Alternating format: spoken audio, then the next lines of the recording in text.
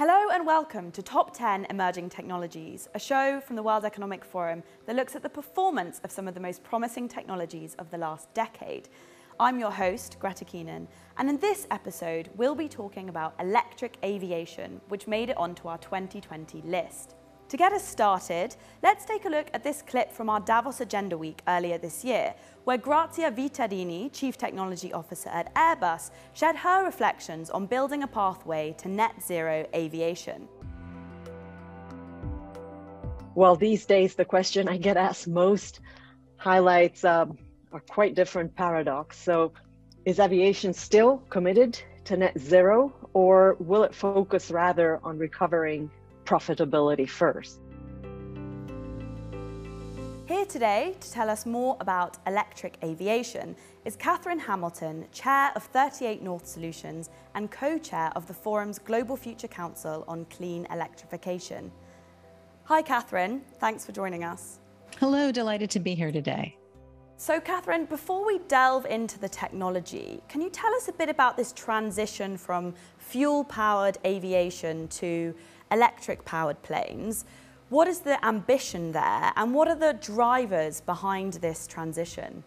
Absolutely. We are transitioning to a world with zero carbon, and the aviation sector is 2% of the carbon, and that was as of 2019, and it is only slated to grow, even with COVID, grow even more. And so this is what has originally interested me in this sector, was this combination of needing to decarbonize and also knowing that there were lots and lots of companies out there looking at this sector and coming up with new innovations, coming up with new technologies that could really make it work, and also that the regulatory environment in which those airplanes and other types of electric aviation mobility technologies was really opening up for all of them. So electric aviation made it onto the top 10 emerging technologies list just last year. Can you tell us about any progress that has been made in this field since then? Well, electric aviation has been around a while. If you think about electric gliders and you think about other kinds of technology that are small vehicles, it's really taken off in the last year since we even put this report out. And it's hundreds of companies are coming up with new ways of doing this. In addition to new innovation and technology companies, we're seeing that there is supply chain being created for these industries, and most importantly, companies like Airbus, United Airlines, DHL, UPS, all of the big purchasers are also purchasing and putting in orders for these airplanes. Can you give us a bit of an overview of how the technology works? Are all electric planes equal, and do they run on the same sort of technology? So there are a couple different main models of electric aviation. One is your typical fixed wing aircraft, which is just as you would see in the air now flying, and it would simply be converted. The other is something called electric vertical takeoff and landing, eVTOL. And these are super interesting for urban settings, which is almost like a helicopter taking off and then converting into an airplane, a traditional type of airplane. So there's sort of these two main technology interests. And then there are other technologies that are coming into play with batteries. So there are typical lithium ion electric batteries, and there are hydrogen fuel cells. But I would say some examples are you would have your typical fixed wing hybrid. So you would have a combination of electric and internal combustion engine. You would have a fixed wing all electric, which would be a battery, or a fixed wing electric with hydrogen. And then you have this really interesting eVTOL space with electric vertical takeoff and landing. When can we expect these planes to take to the sky with passengers in them?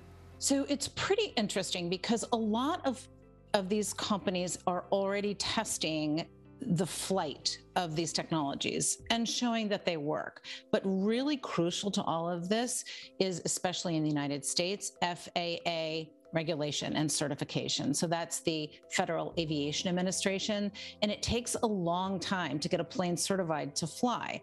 Luckily, electric aviation has been approved for certification, and we would expect to see some of these planes being certified in about 2023. So the first really important space to tackle are the very small, say, two-seater training planes. So these are ones that train all of our pilots to learn how to fly, and those are going to be ready within the next couple of years, I would think, because there are companies already testing those. And it's very important to do that. We need to train pilots, and they have to have a certain number of hours under the belt. And the next flights would be slightly larger, perhaps for small cargo shipments, or perhaps to move people from in short distances. But what you're going to need to see is, how are we then going to have flights that go, say, across the ocean? And that may take a little bit longer, but we have to take one step at a time. Can you tell us who are the other major players in this space, and where do you see the technology going in the next few years? Yeah, you see, in addition to Airbus, United Airlines, DHL, UPS, Azul, Mesa Airlines, Cape Air, which was mentioned in our report for these short flights. You'll find Beta and Joby and Lilium that are doing these eVTOL technologies, and then companies like Buy Aerospace that are doing fixed wing flight. But there are lots of companies out there that are innovating, and they have lots of customers waiting in the wings. What are the key technological challenges that need to be overcome for electric aviation to really go mainstream in the years ahead?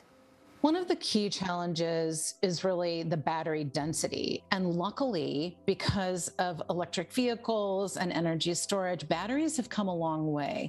So lithium-ion batteries have really developed in a way that are much more dense, but we could expect to see solid-state batteries as well. And as the development and desire for batteries progresses, that will also help the electric aviation industry. The other piece is hydrogen fuel cells. So we need to adapt lots of different technologies that will be able to address different use cases of electric aviation. In your opinion, Katherine, what are the major obstacles to electric aviation in the near future, and how are we best positioned to overcome them? Some of the biggest obstacles are really in innovation and making sure that not only do we innovate, but that we also scale the innovation, and that we have a healthy supply chain for all of the technologies that are going to go into those aircraft. And we also need to make sure that we approve them. And so that when people get on a flight, whether it is a small flight from town to town, whether you're taking your pilot license or whether you're hauling cargo, that you have confidence the plane has been certified and that it is safe for you to get in and travel in. And in fact, that you will feel better flying in that plane. Katherine, thank you so much for all your insights today on electric aviation. Thank you so much for having me. The global aviation industry is responsible for over 2% of the world's carbon emissions. Transitioning from fuel-powered to electric planes would not only reduce the industry's carbon footprint, but could also make our skies quieter, all while driving down the cost of flying. The technology behind electric aviation is advancing at a rapid pace, with many companies already scheduling test flights later this year. Smaller planes will likely take to the skies much sooner than larger jets, which will require battery technology to become lighter and more powerful. But before electric aviation really takes off, airlines must first invest into testing and training in order to meet commercial safety standards and passenger acceptance. If you enjoyed this episode, please join the conversation on social media. You can catch up on all the other episodes in this series at the link below, and look out for the 10th anniversary of the Top 10 Emerging Technologies report launching in November.